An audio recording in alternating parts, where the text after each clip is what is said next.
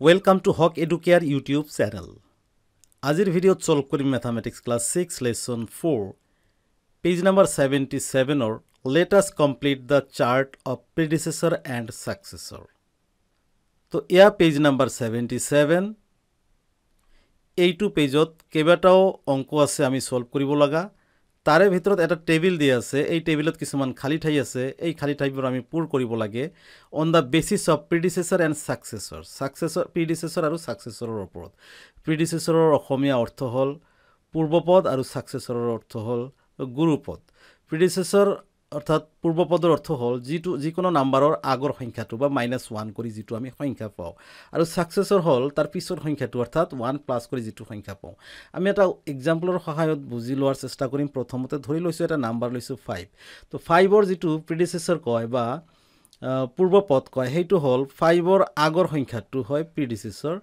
আৰু সাকসেসৰ 5 ৰ সাকসেসৰ বা গুৰুপদ হয় 5 ৰ পিছৰ সংখ্যাটো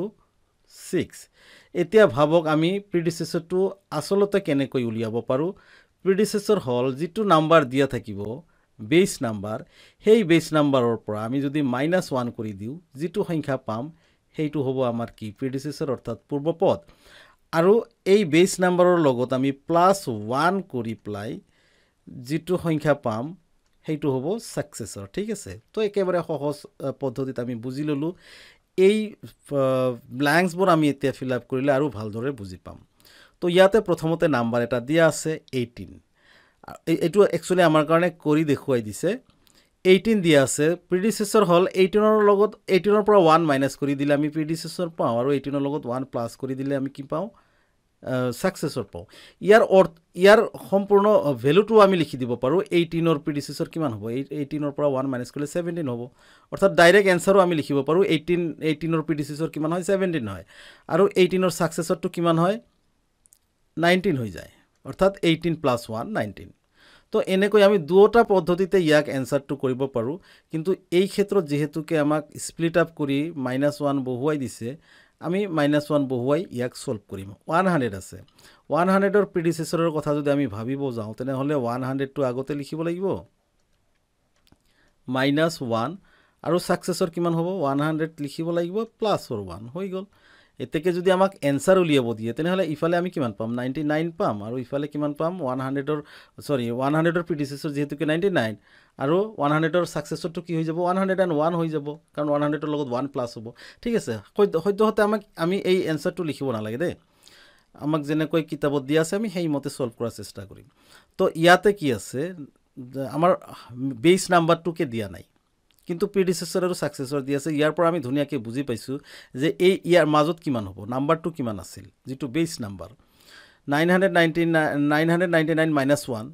আৰু ইফালে আছে 999 + 1 তো ইয়াৰ অৰ্থ এইটো যে আমাৰ বেস নাম্বাৰটো আছিল 999 আৰু 999 ৰ প্ৰিডিসেসৰ আছিল 999 - 1 আৰু 999 ৰ সাকসেসৰ আছিল এই 999 + 1 ঠিক আছে নিশ্চয় বুজি পাইছে ইয়াতে চাওক আকৌ আনসারটোকে দিয়া আছে নকৈ -1 দিয়া নাই ইয়াৰ অৰ্থ এইটো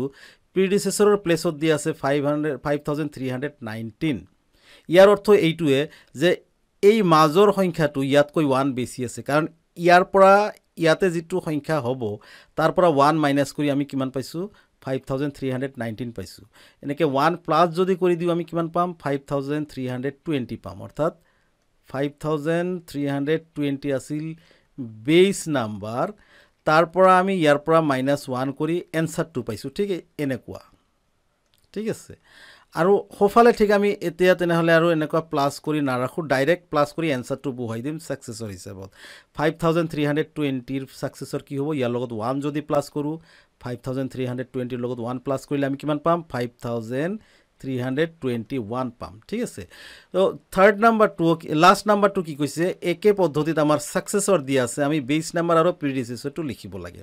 সাকসেসৰৰ অৰ্থ ইয়াতে এইটো আছে যে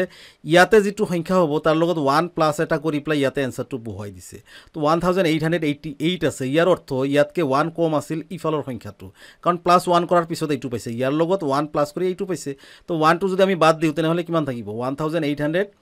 1887 থাকিব তো এই 1887 ইফালে আছিল আৰু এইফালে গ'ল সাকসেসৰটো ইয়াৰ লগত 1 প্লাস কৰিলে এইটো হ'ব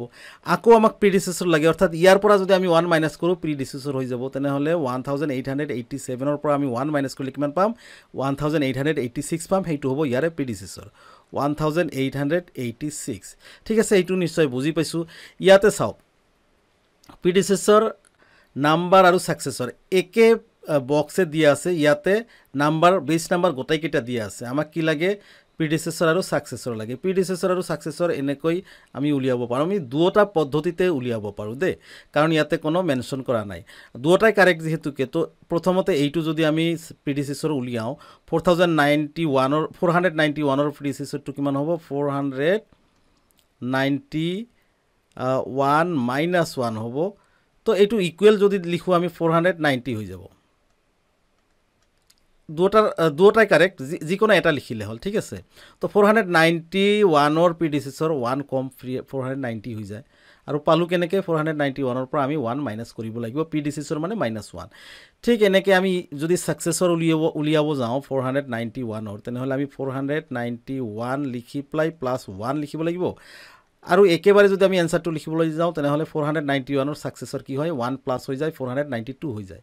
492 ঠিক আছে তো দুটাৰ যিকোনো এটা এইটো পদ্ধতিতে লিখিব পাৰে -1 বা +1 দি আৰু নহলে এইটোতো লিখিব পাৰে কাৰণ আমি ইয়াতে দুটা পদ্ধতিয়ে পাইছো কিন্তু ইয়াতে কোনো কিছু মেনশন নাই দুটাই কারেক্ট হ'ব তো আমি সেকেন্ড প্রসেসত কৰাৰ চেষ্টা কৰো গতেকেটা বাকি কেটা 376 ইয়াৰ প্ৰিডিসেসৰ ইয়াতকৈ 1 কম কিমান হ'ব 375 হ'ব আৰু ইয়াৰ সাকসেসৰটো কিমান হৈ যাব 376 আছে 377 হ'ব 1 প্লাস ঠিক আছে এইটো আসলতে বুজোৱাৰ কাৰণে দিয়া আছে কিন্তু আসলতে আমি এনেকৈও কৰিব পাৰো ঠিক আছে ইয়াতে কিমান আছে 5019 আছে ইয়াৰ আগৰ সংখ্যাটো কিমান হ'ব প্ৰিডিসেসৰ 5018 হ'ব 5018 হৈ যাব আৰু ৰাইট সাইডত 5019 আছে ইয়াৰ সাকসেসৰ মানে ইয়াৰ লগত 1 প্লাস কৰিলে আমি কিমান পাম 5020 পাম তো সাকসেসৰৰ প্লেসত বহিব 5020 নেক্সট ইয়াতে চাওক 1162 আছে নাম্বাৰ 2 ইয়াৰ প্ৰিডিসেসৰ হল ইয়াৰ পৰা 1 মাইনাস কৰিব লাগিব অৰ্থাৎ 1 কম কিমান হ'ব 1161 হ'ব আৰু ইয়াৰ সাকসেসৰ কিমান হ'ব +1 হৈ যাব অৰ্থাৎ 1 বেছি হৈ যাব 1163 হৈ যাব 1163 নেক্সট কি আছে 3421